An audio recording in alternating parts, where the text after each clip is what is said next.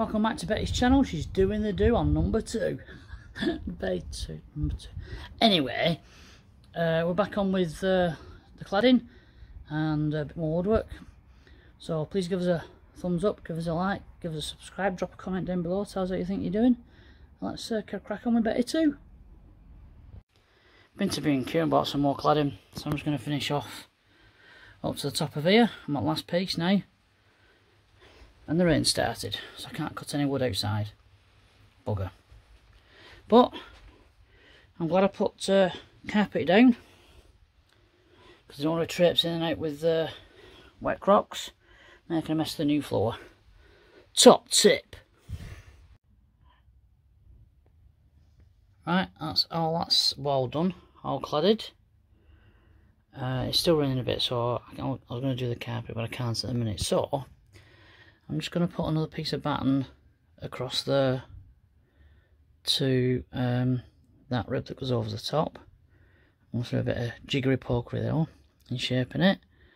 And then I can think about doing some battens on the roof ribs. Because I'm definitely going to be putting cupboards, I think, now. Utilising, I don't want to waste that space, so I'll put some little shallow cupboards in all the way along to the cab. That should give us a lot of storage space, and then I can put a few probably deeper cupboards, sort of deeper cupboards that come out on this side for more storage space. So yeah, it's going to be loads of cupboards, and then I can start thinking about the kitchen and where that's going, and the seating. Anyway, good news. I've ordered 2 roof bars, which are going to support the solar panels, and I think I can probably just about get another solar panel. I should be able to, and then I can put the 2 solar panels on the roof, drill through the roof for the wires, and wire them up to solar controllers, and then probably wire them to, well, that's me.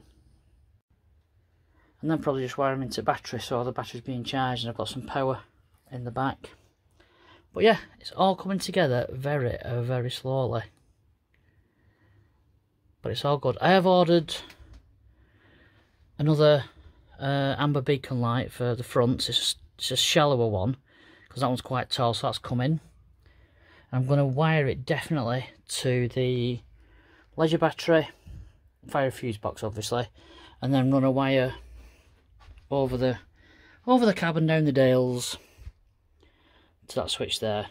Just save me trying to find another live for it. I mean, if I can find another live, I will do, because I know there's a wire behind the glove box that I've sort of capped off, but I'd not checked whether it's live or not, or whether it's ignition. But if I can find that live that's ignition fed, I can feed it to that switch, because the wiring's already here from that switch. So yeah, anyway, so it's either leisure battery, fire fuse box, or utilising existing wiring behind there, but we'll see. But whichever, there's going to be one beacon, and the other, that wiring there that's sticking out, that was for the back beacon, but I might think about putting something else. I did think of something before, but I can't remember what it was.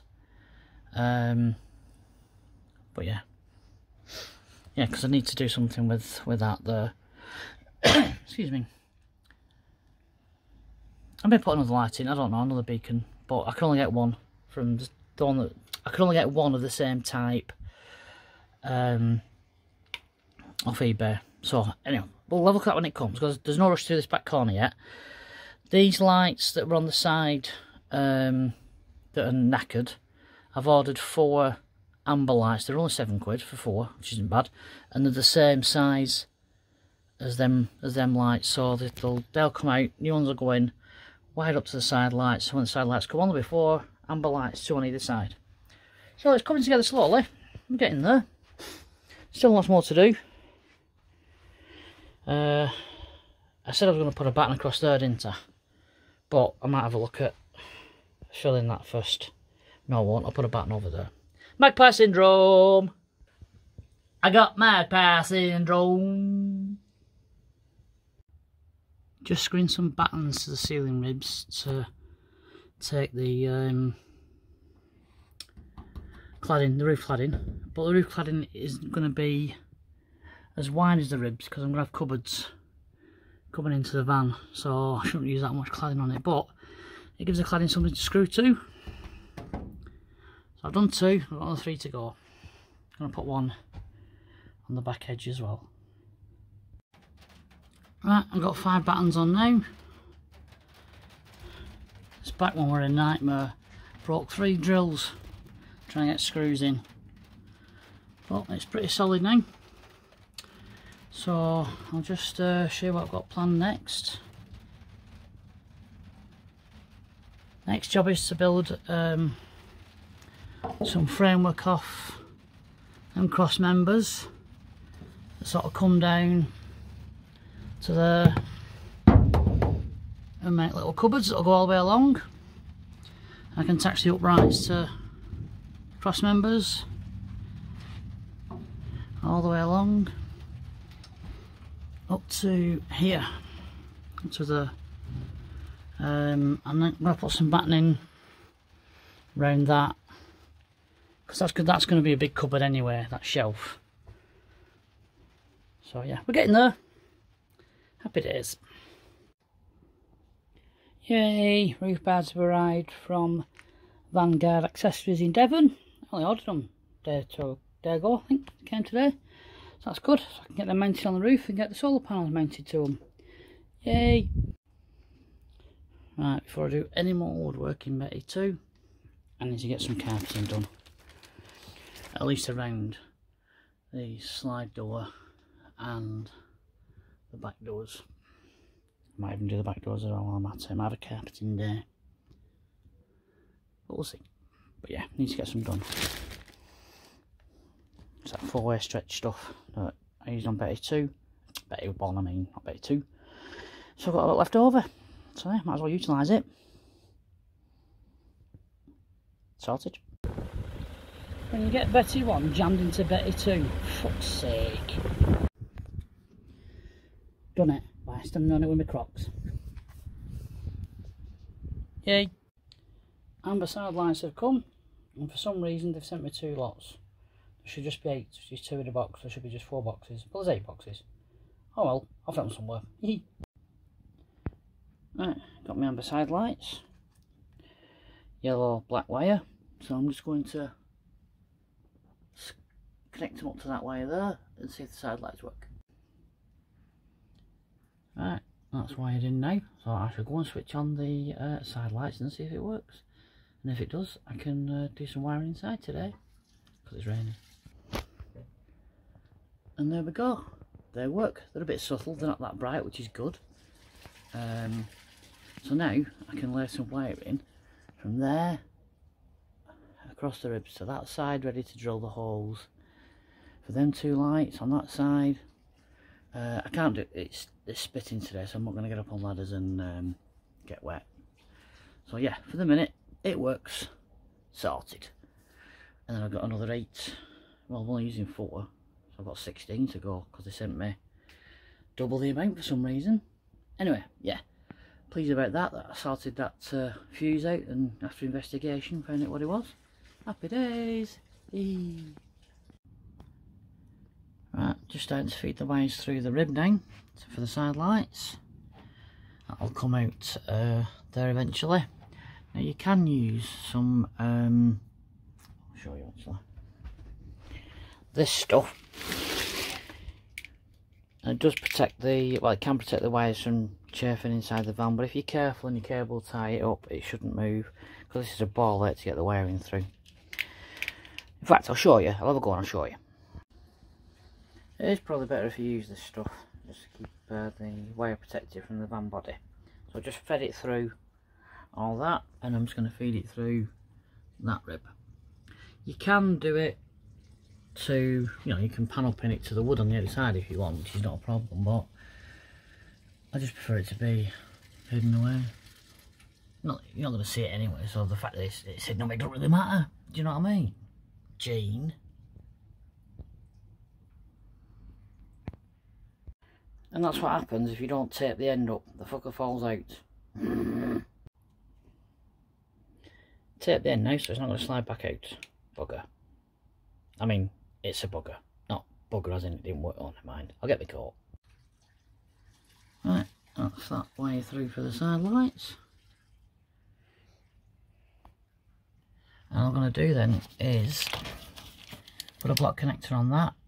So a wire will go to that light and then across here to that light. Oh no, sorry. To that light. It goes here. So yeah, that should work quite nicely. And then obviously there's going to be a wire from the block connector to that one and then to that one. Good stuff. And it stopped raining, so I might be able to do them today. Just measured the centre of that old light from that swage line and that rib. X marks a spot. Same with that one. X marks a spot. So I can drill them in a bit. Now it stopped raining, so I'm going to get the ladders up against the side of the van, take these out, put the new ones in with a bit of Sikaflex. Yay! I might not even screw them in, I just might Sikaflex them to it, man. Drill them afterwards. Happy days. Right, got my screwdriver ready. Just going to undo the screws on this. But while I'm up ladders, and I don't like heights, you all know this. I'll check the roof. That's Sikaflex I put in on day one for stop the rain coming in. That vent's going to get removed. Got a new beacon light coming for that. Roof's not in bad nick. So, once I've done these lights on both sides, I could probably paint the roof before I put the roof bars on and the solar panels. So I might just order some NATO green paint to paint the roof. Then that's done with then, don't have to worry about it. On the sloping bit, down to the windscreen, I've got a bit of rubbing down and a bit of red oxiding to do, so I might just do that. I might just paint the top of the roof rather than the sloping bit, but we'll see. Anyway, let's crack on. Well, that came off alright. Just need to do a bit of cleaning up, a bit of Sikaflex on it. Put a new one in. Boom. Right, just took a bit of Sikaflex around it. So I'm going to stick it on, let that set, and then I'm going to put the screws in. Because obviously it is going to hold it. And I've tested that they work, because they do. So let's go. I love Sikaflex dearly, it's the best thing in the world, but it's a bastard to get off. I put too much on. More wet wipes. A bit over the top, I know, to make this lamp level, but that spirit level is not level. The bubble's miles out. So, bin that, put it over there. Tape measure.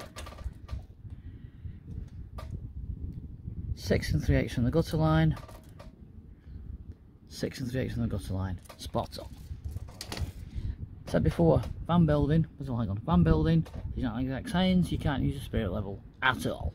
Right, that's the first one in. That probably took nearly half an hour and it shouldn't have done.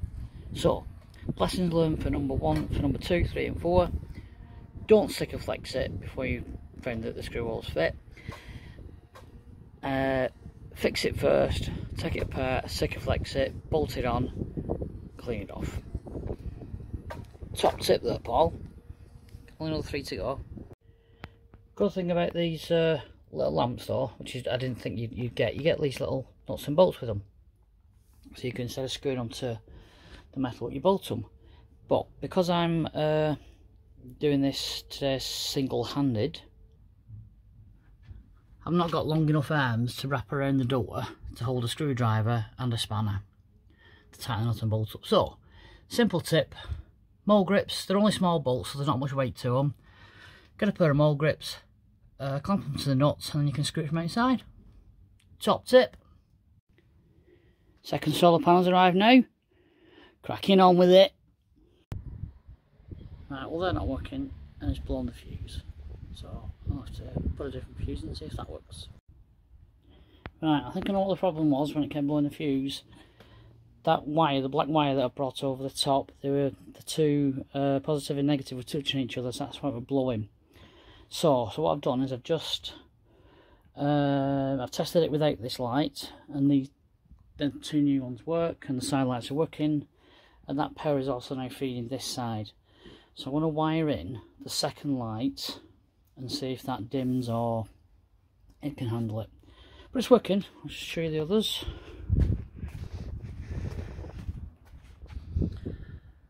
That's on. That one's on. It's not blown the side lights because the side lights are on. So that's good. Right, them two now working. So I can wire them in now. Problem is, they're all wired into right hand side light now. So really I should have, this side, left hand side, I should have wired into the left hand of the fuse box, left hand side. But it's too complicated. I could find the wire in the light there if it all fails. But we'll wire it up, we'll drill it and put them in and see what happens. Yay. Right, picked up the caravan doors from Cole near Burnley. Got 13 doors, 2 glass, that's a little storage cupboard door. There's a big wardrobe door there. And all these other doors. And I blagged 6 drawers. The caravan's been scrapped anyway. It was 40 quid just for the doors, and he chucked the 6 drawers in for another 10, so for 50 quid I've got the start of the storage units in Betty too. Yee. Just thought I'd check my side lights out as they were going dark. Look at them bad boys. Happy days. Impressed with them. And I'm not blown a fuse. See what I did then. Let's check the brightness of the back. Oh, look at that, it's like Blackpool Illuminations. Happy days.